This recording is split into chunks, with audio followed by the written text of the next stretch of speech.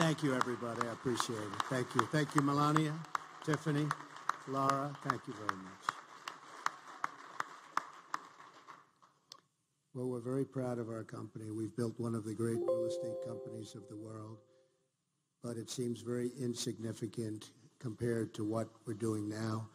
And as soon as we're finished cutting the ribbon, I'm off to North Carolina, New Hampshire, and back down to Florida, where I hear we're doing very well. With the notable exception of 1600 Pennsylvania Avenue, this is the most coveted piece of real estate in Washington, D.C., the best location. I'm honored to be here today to support my family, and especially my daughter Ivanka for her dedication to this project. She worked so hard. I'm also honored to have a chance to thank the incredible team of people who brought our vision for Washington's historic old post office to life, including hundreds of construction workers, electricians, maintenance workers, and so many others who helped make this project a reality. They're really the important ones. A project like this demonstrates what is possible when a team works together for a totally common purpose. It also shows how to work with our government and to get things done. My theme today is 5 words: under budget and ahead of schedule. That's what we did. Under budget and ahead of schedule.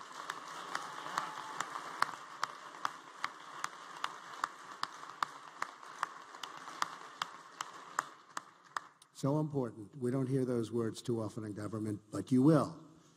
Our agreement with the government required completion of the project by 2018. We were dramatically ahead of schedule on this project and under budget.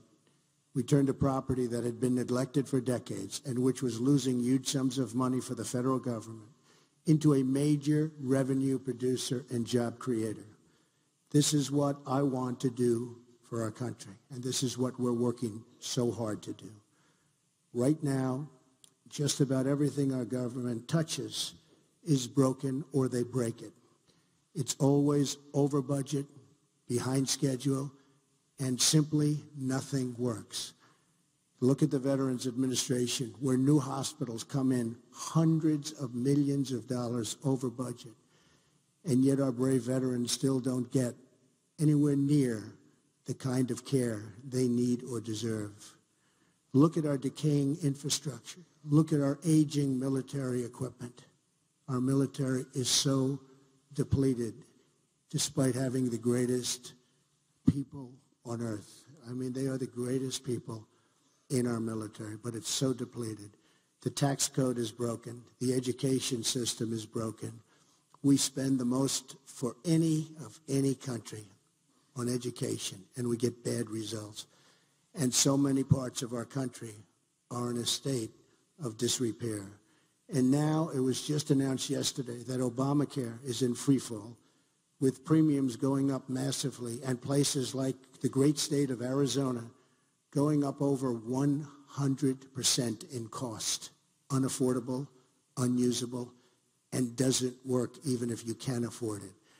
The American people know what this election is about, and they see it every time they get their health care bills in the mailbox, or ride down a highway that's broken, or go to an airport that looks like it's from a third world country. Remember, Hillary said herself, it was called Hillary Care before it was called Obamacare. She made that statement not too long ago. Now she's trying to withdraw that statement. She wants to withdraw that statement so badly, Newt.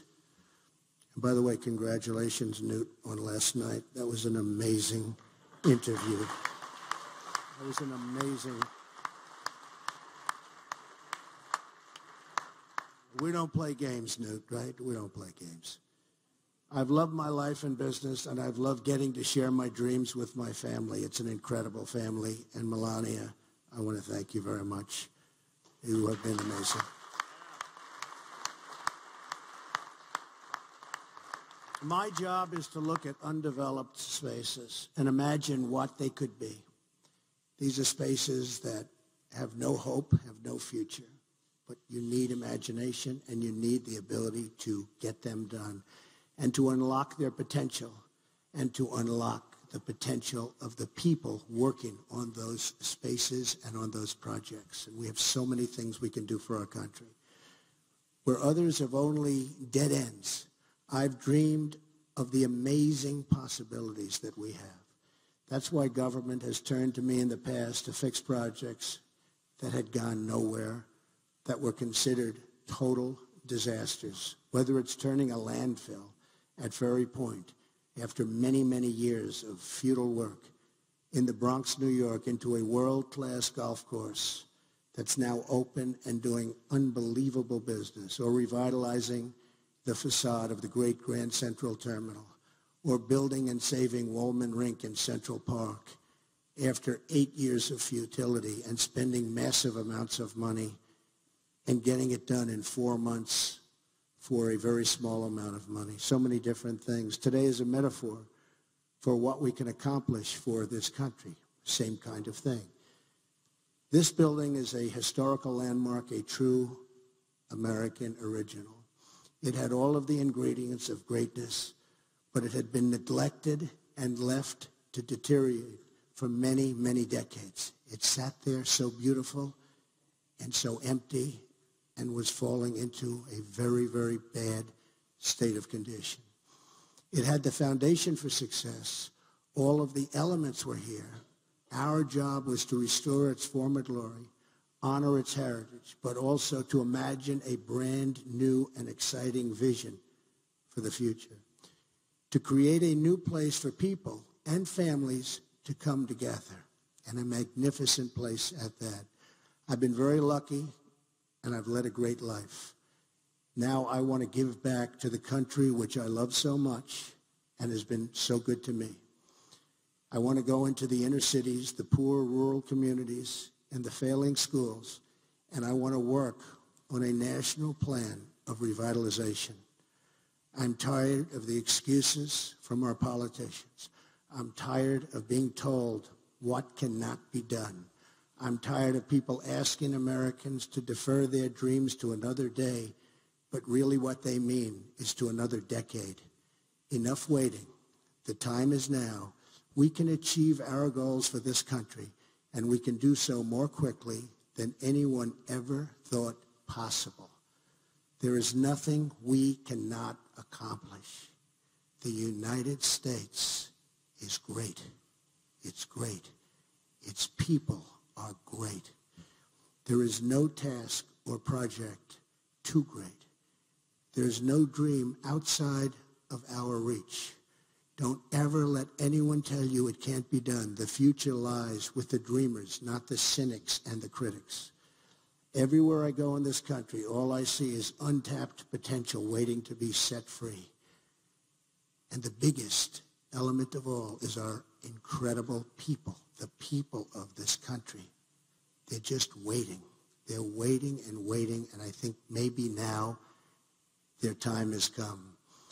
But we will realize never that the potential we continue to put in our faith and the faith of our country.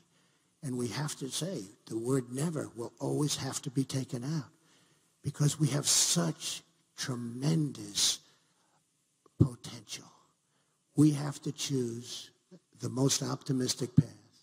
We have to choose to believe not our politicians that in many cases truly don't know what they're doing, but to believe in ourselves and in our country. If we do that, anything is possible. I'm asking America to join me in dreaming big and bold and dream for wonderful things in our future. Let's close the history books on the failures in Washington, and let's open a new chapter of success and prosperity for all of our people. We have a divided nation, a seriously divided nation, all of our people. That is how we will truly make America great again. Thank you very much.